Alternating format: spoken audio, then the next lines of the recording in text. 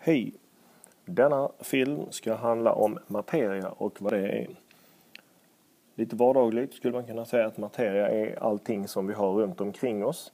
Det är vatten, det är luft, det är tegelstenar, bilar, människor och allt möjligt annat.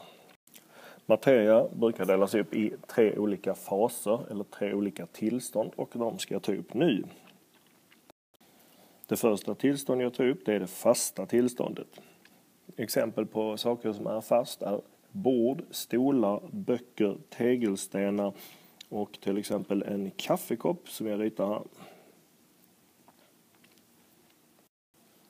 Det andra tillståndet det är flytande och exempel på det är naturligtvis vatten som är det kanske vanligaste man tänker sig. Men det kan även vara kaffe, Coca-Cola eller någon annan vätska. Och det tredje tillståndet det är gas och den vanligaste gasen vi tänker på är naturligtvis luften vi har runt omkring oss som består av olika molekyler, till exempel kväve och syre. Andra typer av gas är till exempel ren heliumgas som man har i ballonger som flyger iväg. All materia har 2 egenskaper som man kan mäta och det kan man alltid göra. Den första är att all materia har en massa, det vill säga det väger någonting.